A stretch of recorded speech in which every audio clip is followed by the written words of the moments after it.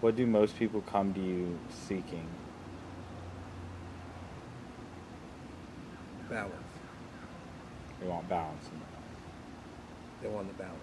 Most people that come to me, they seeking their to know their spiritual gifts. First of all, they come to me immediately for me to help them identify their spiritual gifts. life. Um, they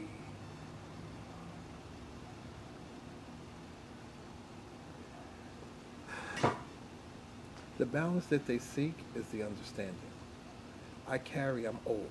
I'm very, very, very old. So I carry lots of lifetimes of experience within me. Although unaware to the man that's speaking to you now, I'm unaware of it. That's what makes it a gift. Because the man that it's coming through is unaware of it. I'm unaware of how my energy affects people. They told me that's how I became aware of it.